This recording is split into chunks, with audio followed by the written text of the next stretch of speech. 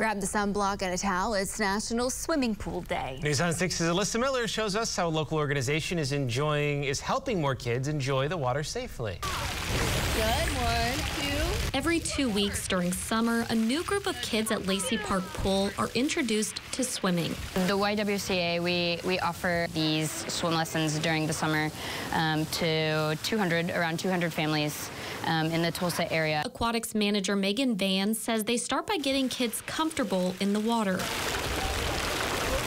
Just the basics of staying near a shallow end or something that they can easily grab onto at first, and then as they're getting confident, learning more of the kicks and strokes and things like that. Once a child feels confident in and around the water, they can then safely make a splash.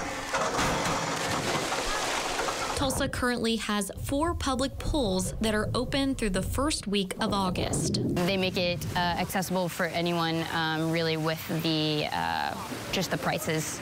You can't really beat $1 to $3 to go swim all day. And if you do sign up for the swim lessons through the YW, they get to stay in the pool for free afterwards. The last round of free swim lessons begins July 24th. In Tulsa, Alyssa Miller, Oklahoma's Own, News on 6.